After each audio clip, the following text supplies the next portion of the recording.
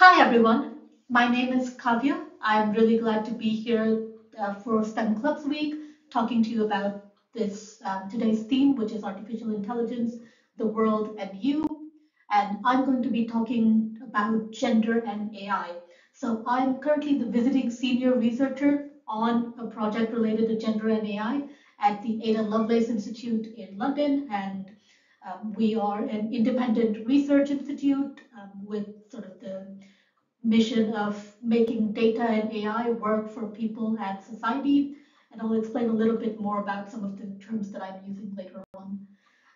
But before I get started on sort of gender and AI in this presentation, I just want us to kind of pause for a second and think about, well, how do we picture AI, or how do you picture AI, right? So what is the popular image, or what are the kind of perceptions of AI that come to your mind when you think or when you hear the words AI? And I'll just give you a second. But think about what you kind of see in the media, or what you hear about, what you see in the movies, what you see in TV shows. And also, when you think about AI, who do you think of as sort of creating this AI, and how do you picture that in your mind?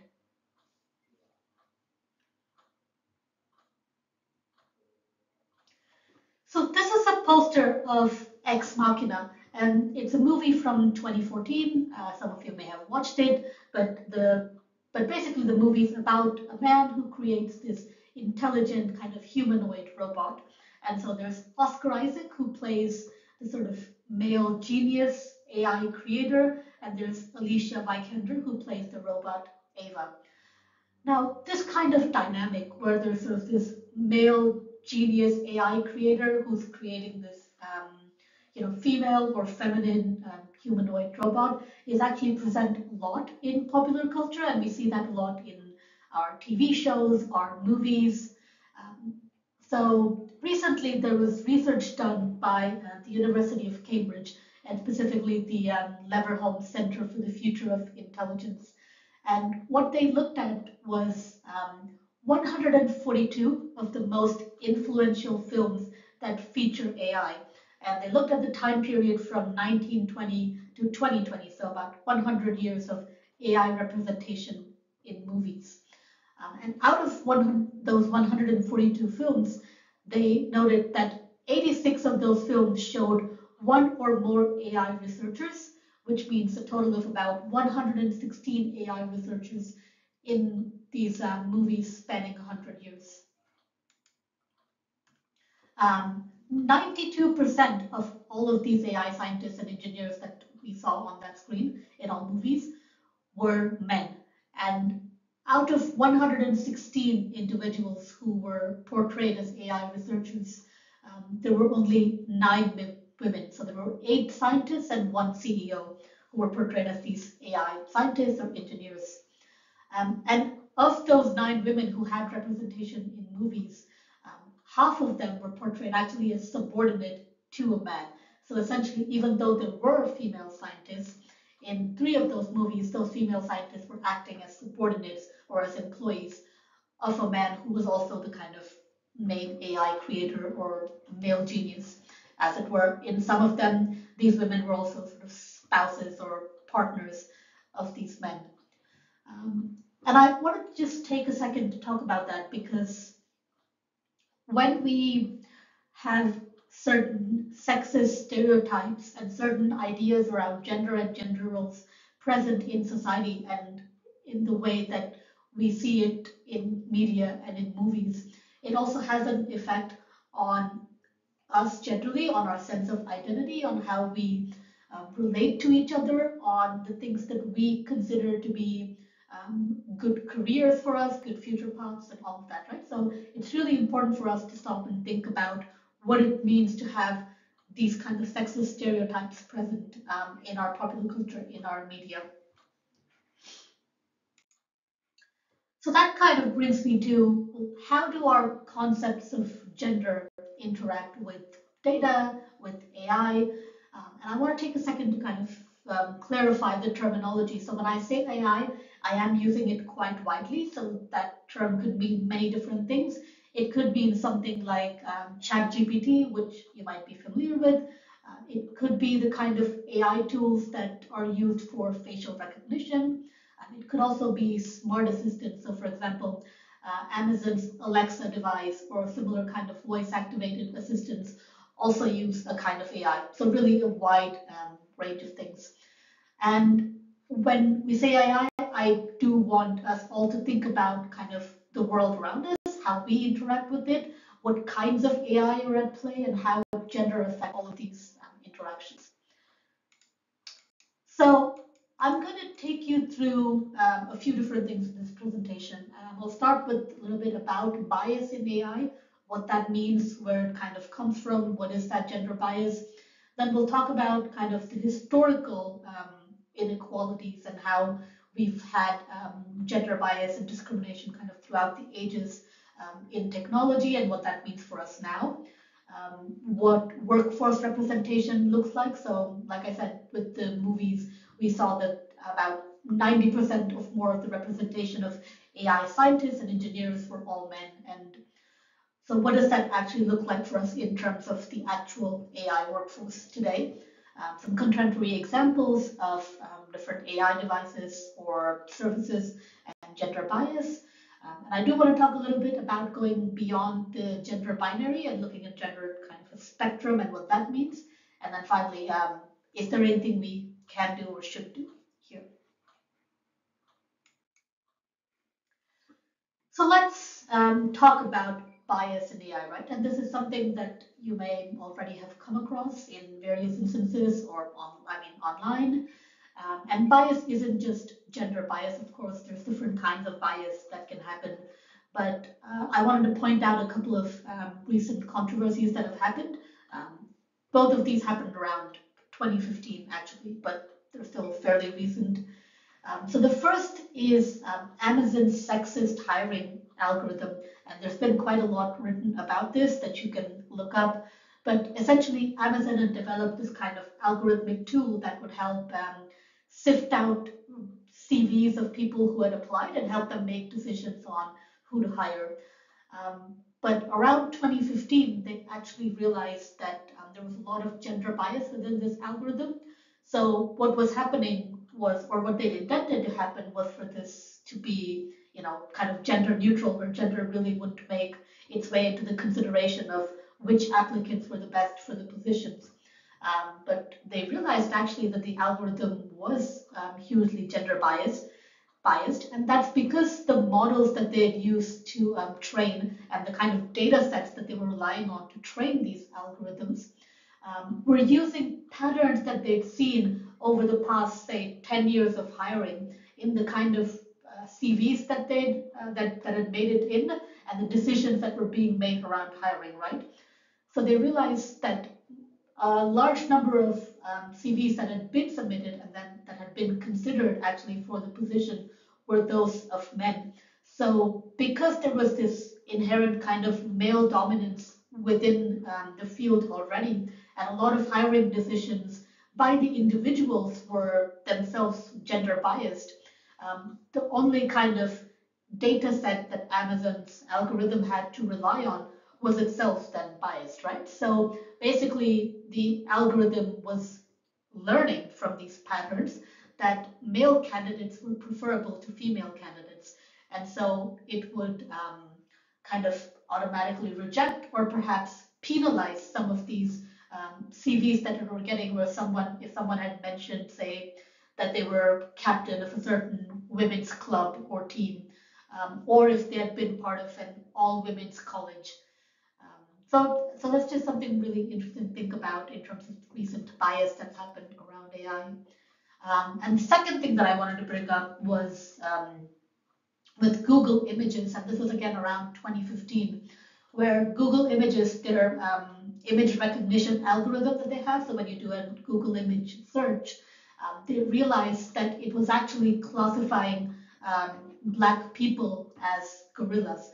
So the algorithm itself was unable to kind of distinguish between this because the way these algorithms are developed is that they rely on a data set of a certain group of people, And if that group of people is not representative of everyone in society, then that's how bias kind of enters into these algorithmic models, right? So if you have a data set that only has, for example, white men, then that's really what the algorithm learns from, and that's what it thinks it needs to do, which is prefer or select white men, and it doesn't really, um, it's not able to go beyond that and be able to distinguish and discern for other demographics.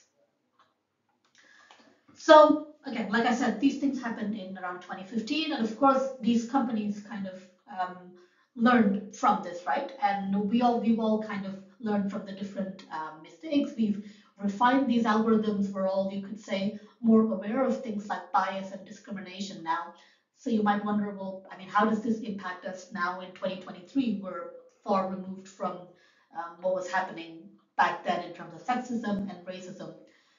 But I suppose I would pose to you the question, are we actually that removed from this, and have we actually moved on from the kind of biases and discrimination that we used to see? So, a few months ago, Ivana Bartoletti, who is hugely influential in kind of the field of privacy and digital rights, posted something on Twitter. And she posted that she had asked a question to ChatGPT, and some of the responses that she'd got were very reliant on sexist stereotypes. So I decided, I mean, this was a few months ago, I decided to kind of try this experiment again. So I went to ChatGPT and I asked it to tell me a story about a boy and a girl who go to a university. A fairly simple prompt. Now, as you'll see, you can read here, when it talks about the degrees and the kind of subjects that these two chose, so there's Alex and Emily, and ChatGPT says, in the pursuit of knowledge, Alex enrolled in the Department of Engineering, while Emily found her passion in the Department of Fine Arts. Now, this is not to disparage any of these subjects or fields. Um, there's nothing wrong with being a woman and choosing fine arts. There's nothing wrong with being a man and choosing engineering. That's not the issue. The issue is really the assumption that if there's a boy named Alex going to university, then he's more likely to choose engineering, whereas Emily is more likely to choose fine arts. Why is that? I actually asked ChatGPT that. So I specifically asked ChatGPT, well, why did Emily choose fine arts and not engineering? And the kind of responses that ChatGPT gave to this and to the question of why did Alex choose engineering are rooted in certain sexist stereotypes, right? So ChatGPT says, Emily believed that through fine arts she could evoke emotions, tell stories, make a meaningful impact on people's lives. She wanted to use it to communicate, to challenge societal norms, to inspire each other. Again, all great things, right? Alex saw engineering as a field where he could apply his aptitude for mathematics and science to create innovative solutions to real-world problems. He was drawn to the idea of designing and building structures, developing new technologies, so on and so forth. And again, it's not so much an issue with the fact that someone might want to go into a field that can tell stories or evoke emotions, or someone else might want to go into a field where they can design and build structures and develop new technologies. But there is something to consider for why ChatGPT would assume that a woman would choose a field where she can do this kind of emotional storytelling, inspiring others work, whereas a man would choose a field where he can apply his mathematics aptitude and he can develop his passion for science and designing buildings and developing new technologies. So you're free to go and try this out again on ChatGPT. It's entirely possible that the results won't be exactly the same, which is fine because, again, the way that these algorithms are built is that they're constantly kind of relying on patterns and learning from those patterns to create something. But I guess the thing that I want to highlight there is what kind of data have they been trained upon already, and what does that data have to say about the role of women, men, the concepts of gender, how we understand gender beyond this kind of binary of men or women. So again, how does this impact us, right? I mean, what if you just don't care about ChatGPT? What if you don't use ChatGPT? Why should we pay any attention to the kind of bias that's present in these different AI kind of systems and technologies? And to that, I would say that we actually interact with AI sort of every day in different capacities in ways that we may not even realize. So, for example, just when you use your smartphone and the kinds of technologies and apps that are present in that. So, for example, when you have a Photos app and the fact that your Photos app on your phone can automatically recognize, for example, if there's a photo of your friend and which friend it is, or a photo of your dog or a cat or your partner, things like that. And it can do that because you already have a bunch of photos and other data uploaded that can tell it what something looks like, and it can kind of match that. Now, that's a really simple example, but it does go to say that the way that AI, and again, using AI quite widely to define a whole lot of things, um, is sort of playing a role for us in our everyday life. If you use something like Siri on your iPhone, if you have any of those other kind of voice assistants in your home or around you, that's all AI, and that's all part of our world, our society, and it has a huge um, effect on how we understand ourselves, how we relate to each other, how we understand gender, things like that. So I want to talk about historical kind of gender inequalities and how that's changed over time. But first, I just wanted to present these three images. Now, these are early 1900s print advertisements that I pulled from the advertising archives. And they're all about electric cars. So again, kind of the initial models of electric cars that were available in the early 20th century. I'm going to pause for a second, and I just want you to think about what you see in these ads and think about that for a second. So if you notice that all of these feature women quite prominently, you're very right. And that is because And that's because electric cars were actually originally marketed towards women. So these electric cars were thought to be smaller, lighter, less noisy than petrol cars. And so women were considered kind of the target demographic for these electric cars, whereas men would use the heavier, the noisier petrol cars, right? So it really makes you think about, well, who is behind the design and development of a lot of these technologies? And therefore, who is behind the development of these AI systems? And what kind of biases and what kind of thought process goes into the way that these things are developed, right? Is this a male dominated domain? Is there a lot of sexism and other biases that go into the development of these technologies? Um, So another example is GPS navigation systems, which you might have realized that a lot of GPS systems, like the kind you use in the car or on your phone, default to a female voice, typically female voice. And of course, nowadays you can change that. But initially, a lot of these voices were kind of only available as feminine voices, and that's because it was thought that people were more likely to take these directions when they came from sort of a female voice that was considered to be helpful and compliant and sort of, really helpful again in giving these directions. So again, what kind of stereotypes are going into the way that we design our technologies? The initial AI research, so the field of AI research as such was established in 1950s. Again, it was primarily men who were involved in that conversation. So, who is missing in these different conversations? Who are we leaving out when we don't consider the way that these technologies, these AI systems, these products are all being built and marketed?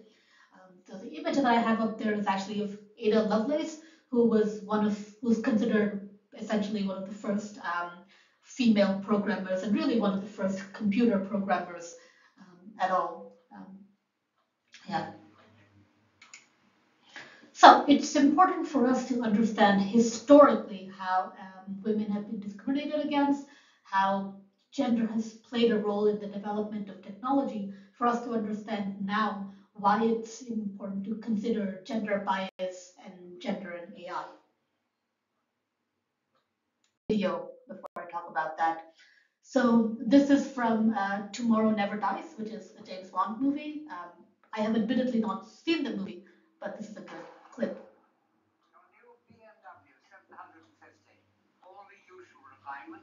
Machine guns, rockets, and GPS tracking system. Welcome. Please fasten seatbelt and obey all instructions for a safe trip. Thought you'd pay more attention to a female voice.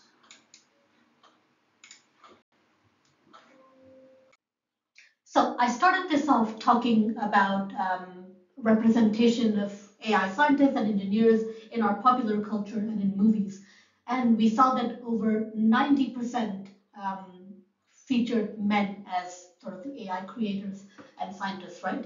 So let's kind of compare that to what representation in the workplace looks like now.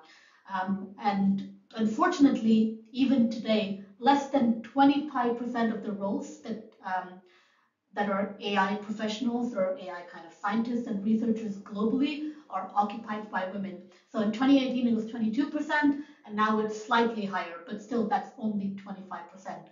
And even within that, the majority of leadership roles in kind of the tech field continue to remain in the hands of men, right?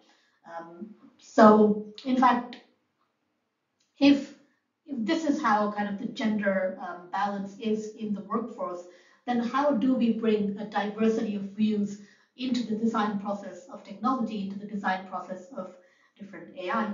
And it's important to have this diversity of views because when people from different backgrounds and different expertise, fields of expertise, different experiences bring their views in, it makes for a much more robust design and kind of research process. And when you don't have that, you have issues like I mentioned before, where you have algorithms that are only trained with a certain kind of data set and it doesn't represent everyone in society. And you have issues of bias within these algorithms and within these different AI systems. So just what are some of the contemporary kind of examples we can think of AI and why it's important for us to consider gender in AI, right? So similar to kind of the GPS navigation systems, we also have personal voice assistants. And again, these are things like Alexa, Siri, Google devices, or anything else really, which is kind of a voice activated or a voice controlled AI smart assistant that can do various kinds of tasks for you in the home or outside. And although now there are options to change this, usually the default voice of these smart assistants is female. And the reason for that is because the kind of work that they do, which is, they might remind you of an appointment, they might be able to add something to your shopping list, you can ask them to research, say, a restaurant that you want to go to that night. These kinds of tasks are all considered, sort of feminine or women's labor. They're kind of household or administrative tasks. And the way that these devices and these systems are marketed and are built, they're automatically given this default female voice because the assumption is that that's what people will want to hear because that's what they associate with those kinds of work. So again, sexist stereotypes and assumptions about what kind of work, who does, and what gender roles are, makes it into these, AI products. There's of course ChatGPT, and again, we've already talked about how there can be sexist stereotypes in ChatGPT because of the kind of data sets and it's relying on in terms of its training. There's also something else, which is, for example, healthcare screening tools, and this can actually be quite significant. So when you have diagnostic tools that are used for assessment of a certain disease or a disorder, often the way that these are trained and the kind of demographic or group of people that they're trained on before they're actually used for the general public, this can also be quite unrepresentative. So often they might not be trained on women, they might be only trained on men, or they might not at all be trained on, say, transgender or non-binary people.